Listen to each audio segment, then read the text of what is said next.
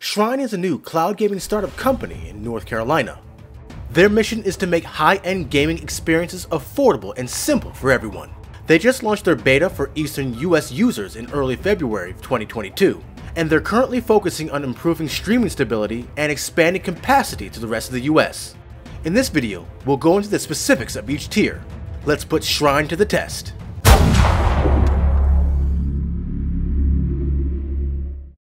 Now before we dive into the specifications of each tier, it's important to know that Shrine's infrastructure is using AWS or Amazon Web Services for their cloud-based instances. Primarily, they are using the Amazon Elastic Compute Cloud or EC2, and under this platform they're using the G4 and G5 virtual instances. With this setup, Amazon is way ahead of the game when it comes to cloud instances being able to deploy custom virtual workstations with a click of a button. The G4 line has two different tiers. The G4DN tier, which are lower costing NVIDIA GPUs consisting of Tesla T4 GPUs, and the second tier, the G4AD tier. These are powered by AMD Radeon Pro V520 GPUs, which are currently the staple of the G4 line. This is because this is the most cost-efficient tier with 45% better performance over the G4DN tier. And finally, Amazon has a high-end tier featuring the latest generation of NVIDIA GPUs, equaling the power of the RTX 3080. They call this the G5 tier. Now this tier is about 3 times the power of the G4 tier.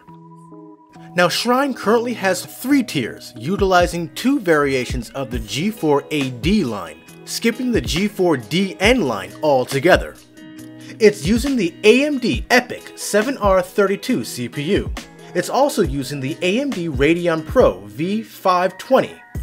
From what we found, the 7R32 version of the AMD EPYC processor, also known as the Rome version, was designed specifically for Amazon Web Services. This second generation of AMD EPYC CPUs are now Amazon's most optimal choice when building virtual cloud instances. It has a clock speed of up to 3.3 GHz and has a whopping 48 cores and 96 threads, being able to support up to 96 virtual CPUs. This processor is the game changer for all AWS. The AMD Radeon Pro V520 is a workstation's graphics card. I would consider it a mid-range card comparable to the RTX 2060 or the RX 5700 XT. Now here's a graph showing how well it performs over the Tesla T4. Now one card it does beat out is the NVIDIA Quadro P5000, which most Shadow machines are running. Now here's Shadow's 3D score for comparison. The basic tier scored just under Shadow's, while the standard tier scored above it. So if you want a machine similar to Shadow's, the mid-tier will outdo Shadow and cost less. You'll just have to worry about the 40-hour monthly time limit. Now here's the truly epic line. This is Amazon's G5 tier. These tiers also use the AMD EPYC 7R32 CPU. This line also has 32 gigs of RAM. Now for the GPU, they're using the NVIDIA A10G, which is the same GPU GeForce Now is using for the RTX 3080 line. Now performance for the premium tier is pretty stellar. For $39 a month, and depending on how much you play, this could be your ticket to a super high-end gaming machine. But if you are a hardcore gamer, the 1.5 hours per dollar spent might not be enough for you. Still, this might be one of the cheapest options to play on an RTX 3080 quality machine, if you play under 60 hours a month.